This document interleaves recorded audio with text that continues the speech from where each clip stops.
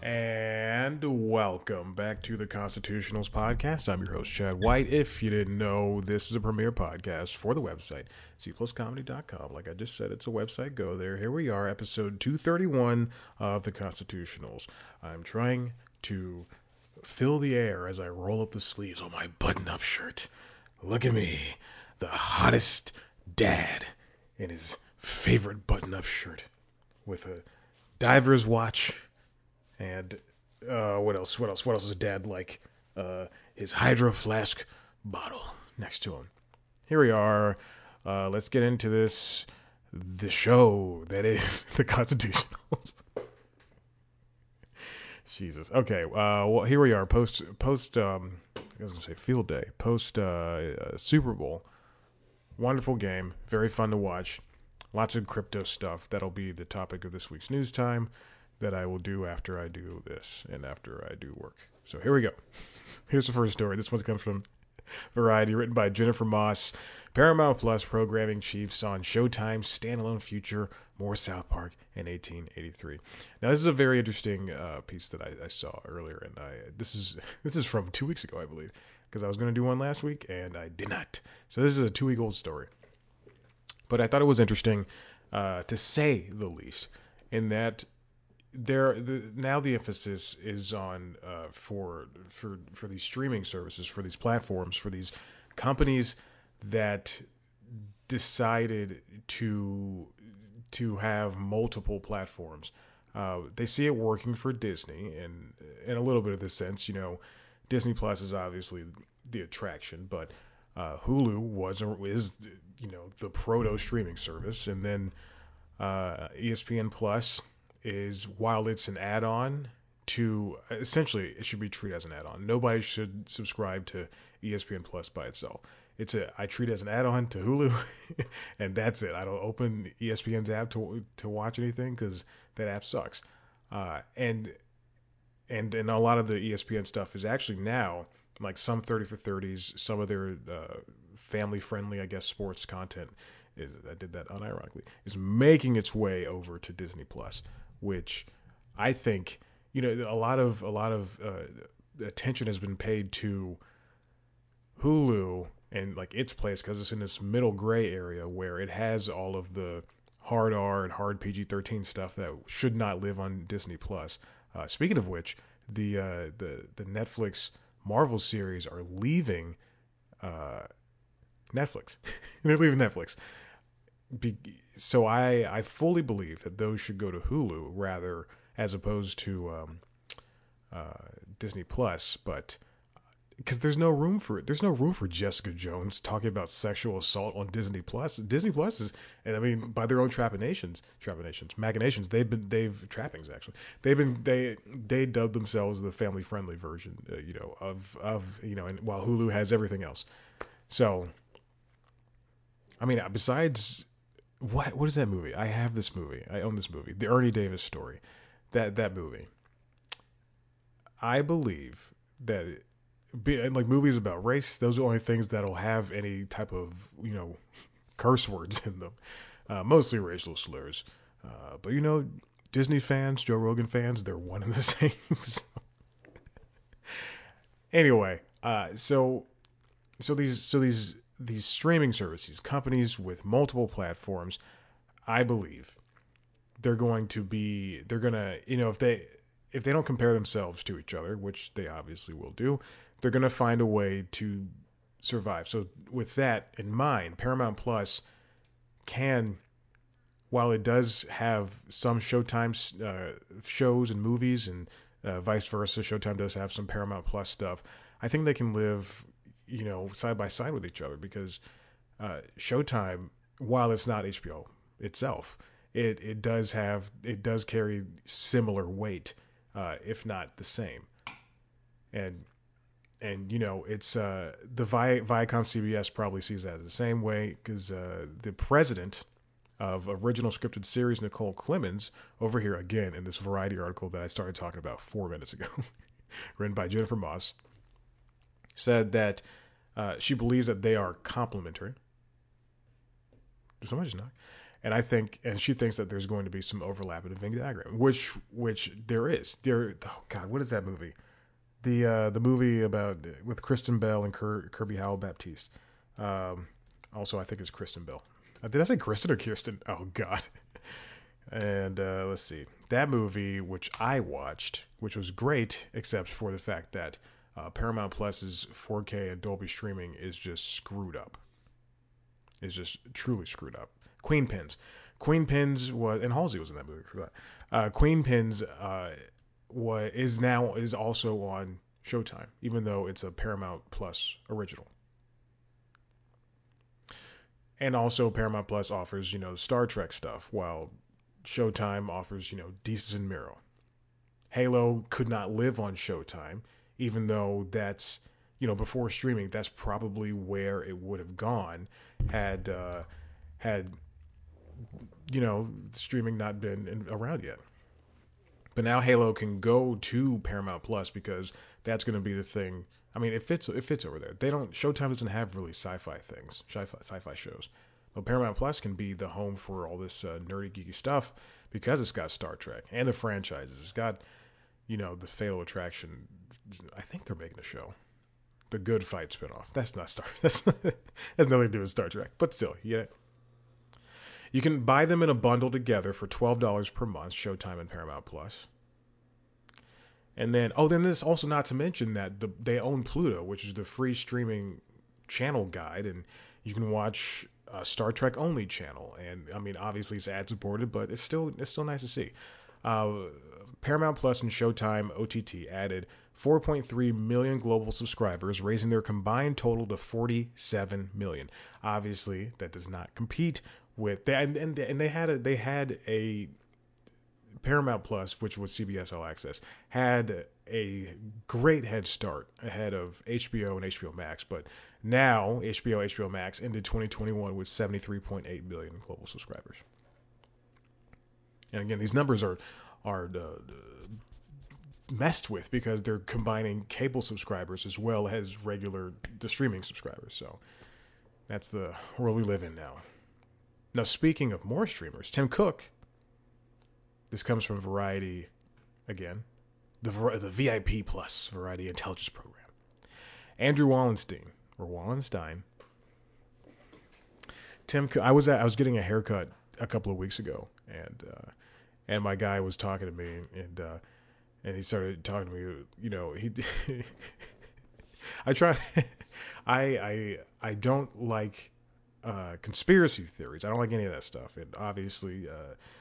Barbers tend to live in that world, and then he just started yelling at me about it. He's like, when I was a kid, it was Berenstain Bears, and I feel like, and I in my head I was going, is it 2016? Why is this conversation still going? When I was a kid, it was Berenstain Bears. Now it's Berenstain. I was like, dude, you gotta chill out. Just give me my $50 haircut, and I'll be on my way. Yeah, it's a lot of money. So Tim Cook, Mr. Andrew Wallenstein wrote about Apple TV Plus and how Apple, as well as mostly Tim Cook, Apple CEO, kind of shrouded the mystique of the subscriber count, how well Apple TV Plus is doing, or how unwell it is not doing. Apple's first quarter results last week were so eye-popping, he writes, hauling its highest revenue ever for a single quarter, that Cook's entertainment strategy really doesn't matter much to a company with a $2.8 trillion market cap. But as meaningless as Apple TV Plus is right now to Apple's bottom line, my ears couldn't help but perk up when he addressed the streaming service in his quarterly exchange with analysis. Now, here's what Tim Cook said. We don't make purely financial decisions about the content. We try to find great content that has a reason for being. That's a very good quote from Tim Cook that I assume he planned out beforehand. And it's smart of him, really, because Apple TV Plus is not a driver for acquired things. For acquired shows, acquired movies, acquired, whatever. They don't look for Friends. They don't look for The Office. They are going to make their own shows. It's going to have the Apple TV moniker, and that's it. I can see at some point them getting into, because now foreign language shows are all the hits. Korean shows, Japanese shows, shows from China, German shows, Norwegian, all that stuff, all of that has been driving Netflix, and now I think Disney Plus has their first original series from Korea or China, one of those. I think it might be Korea, and then HBO Max has been buying up stuff from Israel, Turkey, just like amazing things that are again acquired, but they're putting the name of that on there. But Apple TV Plus, they're making it on their own.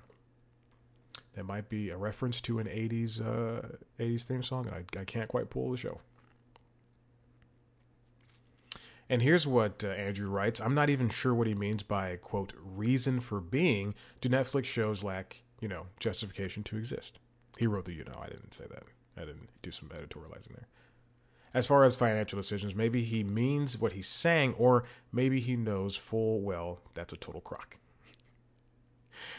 If you look at Netflix's numbers, global by December 21st, it was 221.8 million subscribers. Disney Plus is at 196.4.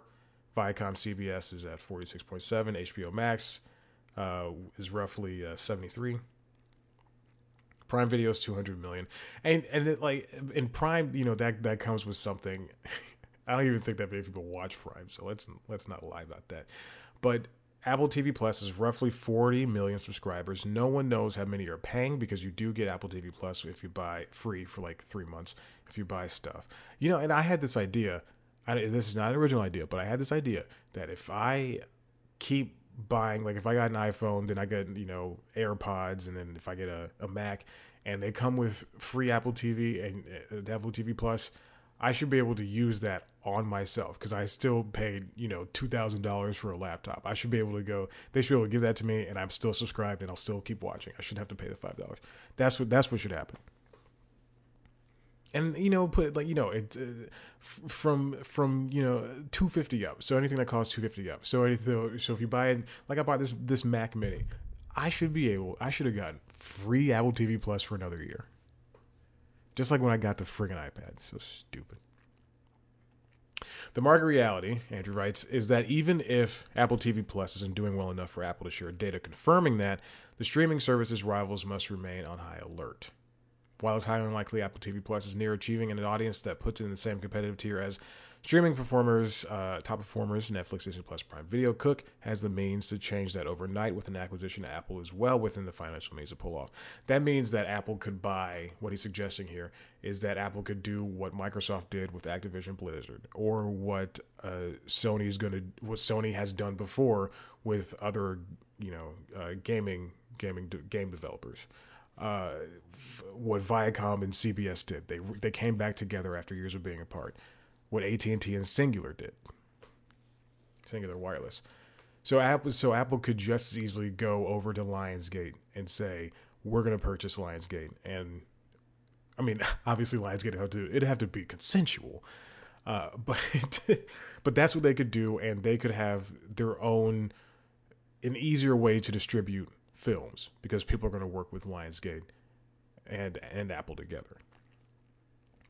So Apple TV Plus, while not exactly, we don't know exactly what's going on, it's still doing well enough, and Apple is keeping their foothold inside of that side of the industry. I mean, but it's the same thing that Apple TV Plus.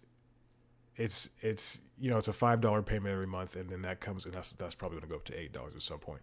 But that's going to come with that comes with things. That comes with you buy the laptop, you buy the computer, you buy the phone. It comes with the things, and not, you don't know if everybody's watching. That's like saying an analyst said that Peloton, they have to watch out for Apple Fitness, because it's right there on the watch, and you can all you have to do is just sign in and play it on your TV, and you can do the stuff right there. But that people have to care about wanting to do Apple TV or Apple Fitness. So people have to want to care about wanting to watch Apple TV Plus. If they're not like me, they already have Netflix and they have Disney Plus, then they're probably set. They're not going to want to get Paramount Plus. They have HBO Max. They're not going to want to get Showtime or Stars because you can buy Stars by itself. So Apple TV Plus, living in a world where it probably shouldn't exist, but Apple's going to put their triumph behind it, their hearts behind it, whereas Google would just stop, like they did with YouTube Premium. And this is the final one for this part of the show. It comes from Wall Street Journal, written by Benjamin Mullen, David Marcellus. Disney Plus, HBO Max, and other streamers get waves of subscribers from must-see content, but keeping them is hard. And it essentially is just talking about how people will sign up for Disney Plus when Hamilton comes out, and they'll pay for the month, but then they find it hard to retain these viewers because, quite frankly, there's nothing for them else to watch on the service. Like I've said this before, and I'll say it again: The Simpsons is on Disney Plus. I'm truly paying $8 a month just to watch The Simpsons every single day, and I have them recorded on TV, but on YouTube TV. But there's no point. Watching on YouTube TV is just. Although I love that free DVR, I love that free cloud DVR. And what Michael Matheson from, I believe he's from the firm of Moffat and Matheson, which I'm correct. He suggests that you constantly need new content. Again, his word, not mine. I don't like that word. New. Streaming services not only have to build vast libraries of old shows and movies, he said, they also need, quote, a couple big, nice theatrical movies every quarter to make it feel like it's really valuable. Now, I don't wholly agree with him on the old shows and movies. Again, I think, especially with Netflix rising up $2 essentially, they could really, and the same thing, and Disney Plus already does this. They could just take everything off that they acquired and just have Netflix originals all across the service. I think that focus on that would be much better than them trying to go around and say, we got to get Friends, we got to get The Office, because you don't really need that. If you can make shows like Archive 51, I think that's what it's called, and you can acquire the rights to make new Pokemon shows and put out new Pokemon movies, whereas Disney won't want to do that. So like I said, Hamilton, Disney Plus saw the Hamilton daily signups for that part of when Hamilton came out just skyrocket, and it just leveled off, especially way after that. And then, in some cases, it went down. Same thing for HBO Max when Wonder Woman 1984 came out December of 2020. And Apple TV Plus, same thing for the movie Greyhound, starring Tom Hanks, who refuses to star in movies with people of color. Look at his Wikipedia page. I'm just saying. I'm just joking. I like him a lot, though. So even if streaming services only retain half of the users they sign up during big bursts, that still translates into sizable numbers of longer-term subscribers. 9,000 people could sign up, and 3,000 could just keep the service either by forgetting or just continuing to use it. So you'd rather see signups. First of all, they'd rather see signups and sustained signups, but any point, signups, period, works. Peacock tried to do the same thing for Winter Olympics. It did not really work out for them in their favor. They did have signups, but no one truly pays for Peacock after the fact. And you know what? I can even confirm this. They probably don't even have that many signups for the Winter Olympics. They saw that for the Summer Olympics was the signups and everything, but which obviously helps their profit margins by saying, hey, we had 200 million signups, but there's a free part of the service, there's a $5 part of the service, there's a $10 part of the service, and those only amount to so much. American households subscribed to 3.6 streaming services on average last year. Well, some of them subscribed to all of them. Or a majority of them. And they're all fighting for the same market share. Just like cable was fighting. And streaming services, they're all looking for, to be a part of that pie. To get a piece of that pie. Mr. Natson said the cost to build, the cost to market, and the cost to retain customers will all be going up in a competitive market. Originals, acquisitions, that's what they're working for. How do you attract new viewers? Hulu every year they have deals where you can buy a year for like $50 or $60. HBO Max for new subscribers generally. Well, no, you can if you buy annual and you're a current subscriber, you also get some money off, some time off. Yeah, it's like going to jail, going to prison. You get time off for good behavior. U.S. viewers who signed up for Netflix when Big Mouth and Mank came out, and for Hulu ahead of the fourth-season Handmaid's sale, have left at a slower pace than the ones signed up for HBO Max, Apple TV Plus, and Disney Plus. After releases of their big names, whatever. Who gives a crap? That's what streaming is. That's what streaming does to us. It just, as long as they have stuff that we like and can entertain, then we'll be entertained. Hey, listen, we're going to take a break, and when we come back, we're going to talk about some more stuff. Just 4 more stories. Okay. All right. I'm going to go to break. Bye.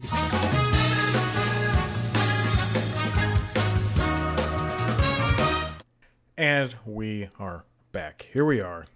Second part of whatever this show is called. The Constitutionals. I know, I'm not stupid. All right. Here we go. First story. Kay Bell, written by Kay Bell over at Engadget. Snap is finally profitable. Snap joins a small list of companies of unicorns that have become profitable after a couple of years of being public. The company shared the milestone in its fourth quarter earnings release, where it reported $23 million in positive net income. The news for shareholders was particularly welcome, as Snap's results came a day after Meta reported that Facebook's daily active users had declined for the first time in history. The resulting stock slide wiped Snap, like Facebook, has said in its past that Apple's privacy changes had negatively impacted its advertising business, with CEO Evan Spiegel calling it a frustrating setback this last quarter. Interestingly enough, last week during the Samsung Galaxy presentation for the new 22 series of phones, they partnered with Snapchat to be like one of the few apps that deal with cameras that reach into your camera settings, to have them use the full sensor capabilities. Whereas I would say, what is it, 2022 now? Maybe it was definitely when I was in college. So let's say like 2014. The Evan Spiegel, CEO of Snapchat, basically said Android is trash and you should not use Android phones, and we purposely make our cameras the app bad for Android, and iOS is better. It's so funny to see how things have changed. Things have changed in the past couple of years for the Snapchat platform. I don't know people who use Snapchat. I was talking to a friend at the gym, and she was today. And she mentioned how we were talking about social media and how she hates it. And she goes, yeah, she's like, yeah, just, Instagram, Snapchat. And I'm just like, you use Snapchat? I'm like, a big thing. I'm like, oh, I can't even remember the last time I even logged in.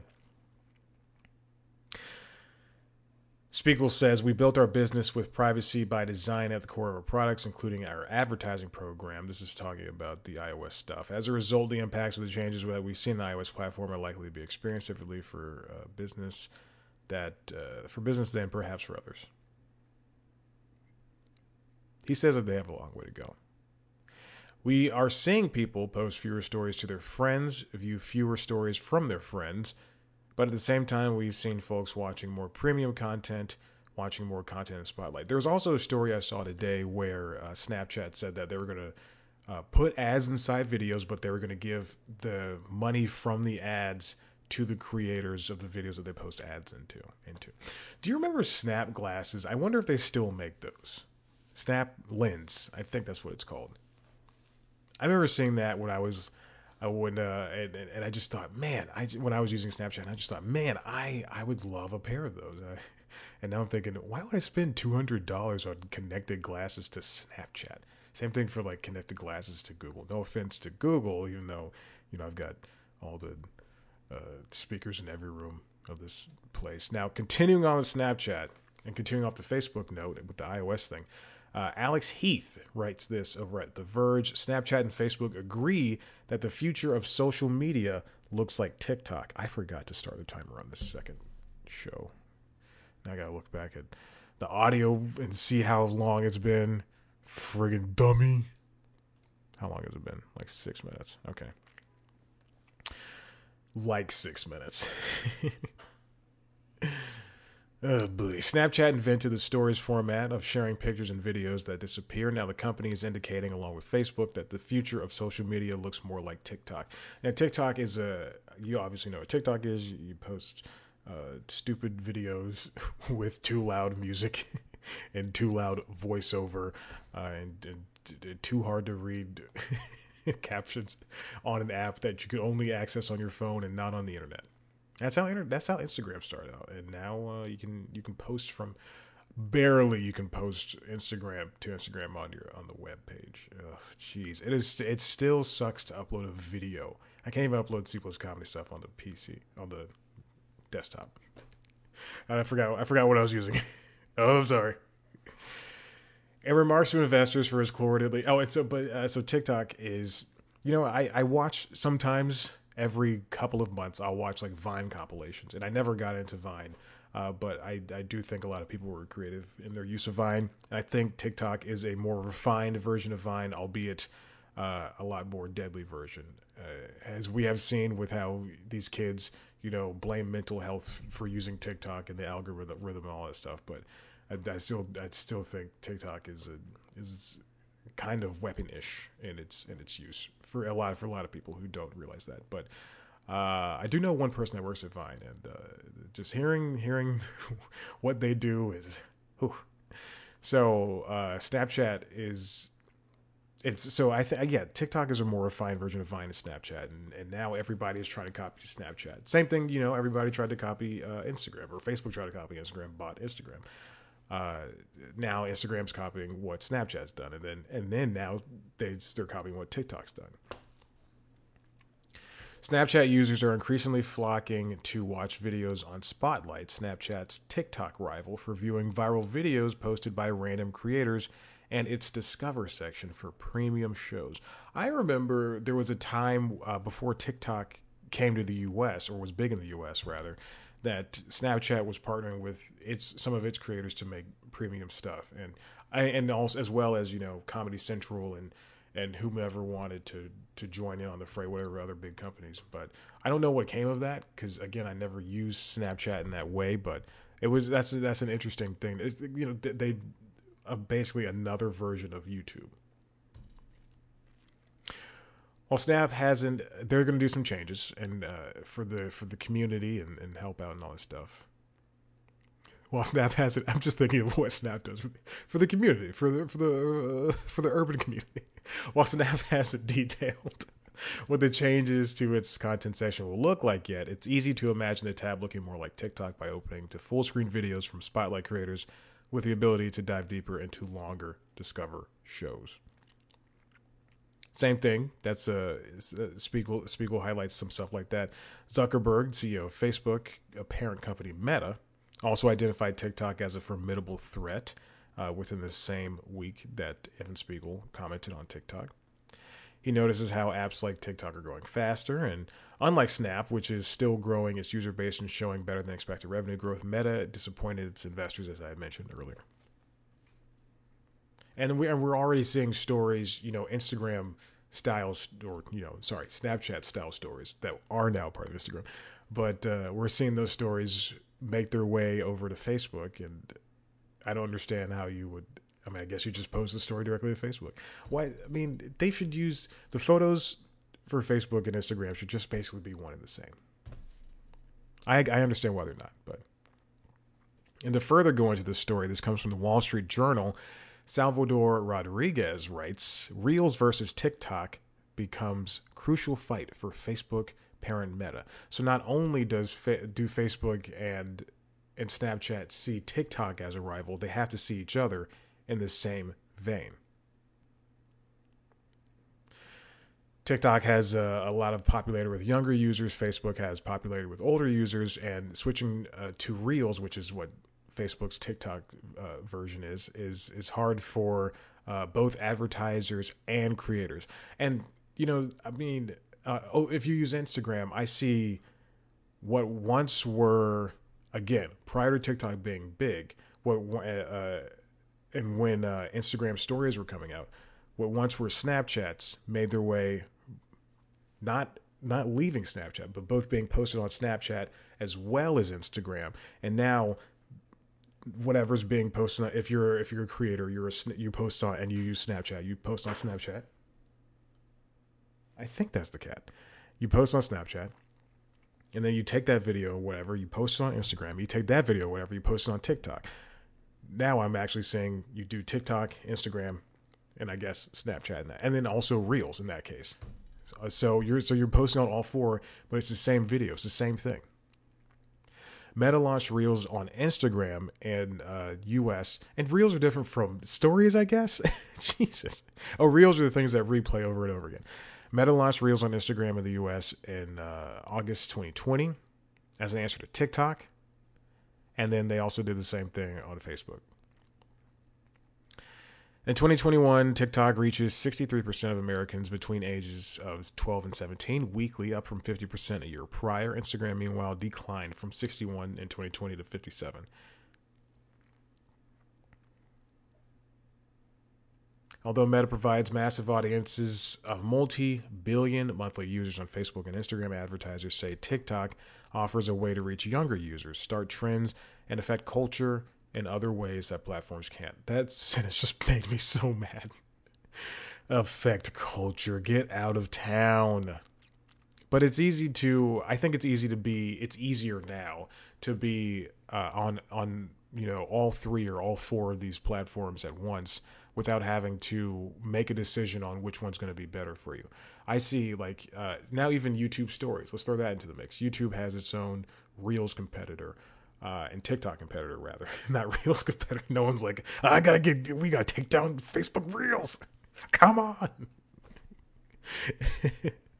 But I see TikTok things posted on there and Instagram things posted on there. It's much easier to live on in all of those worlds at once than it is to say, okay, I'm going to double down. I'm going to be a TikTok influencer, and then that's it. Because I don't think you can make enough money from just one. Meta has done it before. To fight this, it has most notably duplicated Snap's ephemeral feature, in which and launching a stories format, which proved popular with users. Rather, in that instance, however, Meta was going against a much smaller rival that wasn't yet entrenched across the culture. TikTok was huge in China before it came to America. So they're all fighting the same war against each other, and it's just gonna be so much. And we're only gonna see the fight get louder, or the fight, like Leon. Leon's getting louder. You seen Airplane? That's where that's from. That's a reference, not a joke. That's the title of this episode. Okay. And this final one probably should have gone with the streaming part, but I did not look. I dare not look at what's on the schedule. This comes from TechCrunch, written by Sarah Perez. Disney Plus just ran its first test of live streaming in the U.S. Disney Plus last week during the Oscar nominations, which I guess I should have covered, but whatever, don't really give a crap. Disney Plus live streamed the Oscar nominations. Now, this is not the first time the nominations were live streamed. In fact, it definitely was nowhere near the first time. They typically stream online on the Oscars website, on YouTube, basically wherever you see it. But now this is all a part of the culture, and so it was on ABC News Live. It was on everything that could live stream. I guess maybe even Twitch. Oscar, you see Oscar speedruns, acceptance speed runs. That's pretty funny. That's pretty funny. Come on. The wider distribution, because Disney decided to stream the event on Hulu, Apple News, ABC News Live, and Oscars.com, as well as other places.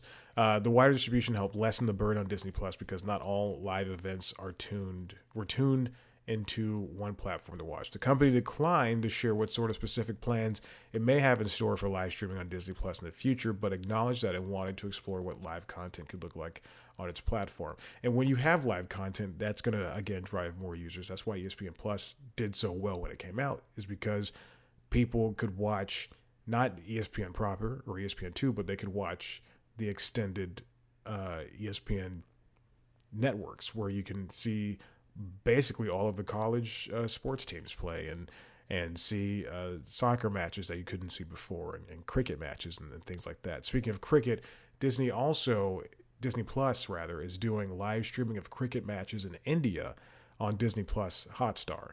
So it's going to be they're definitely going to start jumping into live streaming more often. And I think the events where they had the Disney sing-alongs on ABC, I believe that those, should they keep coming along, you're gonna see more options of that happening, essentially live concerts, live karaoke sessions where you can sing along. That's just my thing. That's my think. That's my think. That's what I think is going to happen. As the test shows, who wrote this? Sarah Perez says. Who wrote this? So angry. Live streaming doesn't have to be limited to live sports. There are a number of live events that could make sense for Disney to stream. Especially those events that could be streamed across Hulu, Disney Plus, whatever. Oh, Perez writes that a stream from its popular fan event, the D23 Expo, could work. Everybody has these expos. I think I've done an episode on the D23 Expo of News Time. I'm pretty sure I have done one. And we get live streams of E3. We get live streams of Apple events. We get live stream of Google events, Samsung events. What else? What else have we seen live streams of? Anyway, I could definitely see them do panels for D23 Expo and turn that into something turn that live aspect into something that really works for them in their favor. Live streaming is important, especially when it comes to these streaming platforms. Netflix has yet to do it, and I think it's going to take sports in order for that to happen. Because now Amazon Prime's got Thursday Night Football coming into this next football season. I believe they have the rights. They're the only ones that have the rights, and they're sharing it with NFL Network, I believe. But that seems to do well enough where they're able to do simulcasts in Spanish and simulcasts with female talking heads as opposed to male ones, which really works because women can do the same thing that women reporters can do the same thing that men reporters can do. It's so I mean that's how that works for Prime. And then Hulu, as soon as the Disney acquisition went through, they were able to they now have ABC News Live. There's ESPN stuff works on their live well enough. HBO Max, I assume, is going to jump into live stuff as soon as they get their platform, the tweaks and the bugs and glitches down just a little bit more. They're definitely going to do some live stuff. So yeah, bring on the live. Listen, if you want to bring on more stuff, why don't you head on over to the website, cpluscomedy.com, where you can see me do this sometimes every week, sometimes bi-weekly, sometimes tri-weekly. You can follow us on Twitter, Instagram, at cpluscomedy, me on Twitter, Instagram, at chatblackwhite. If you want to see a video version of this show, I almost forgot to do this, youtube.com/cpluscomedy. You can see me sit. The snacks change behind me sometimes. I did rearrange everything. Everything's been rearranged. Baking stuff is on the bottom, snacks are on the top, and in the middle are the tools and utensils I cook with that cannot be stored in the kitchen because the kitchen is kind of tiny. And it's too much information. I gotta know when to talk to, baby. And also on youtube.com/C Plus Comedy is the premiere show News Time, which is sometimes weekly again, but you'll definitely get 52 episodes a year.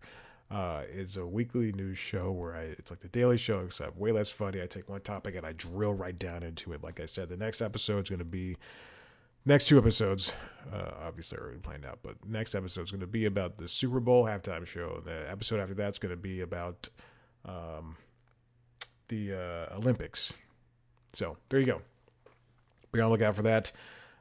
Thank you for listening. Thank you for watching. Tell your friends, rate, review, subscribe to this podcast wherever you get your podcasts. You're the best, and be masked. Stay safe. I love you. Still live from Seth Meyers. Okay. Oh, no, I forgot to. I had such a good ending. I forgot to press the thing.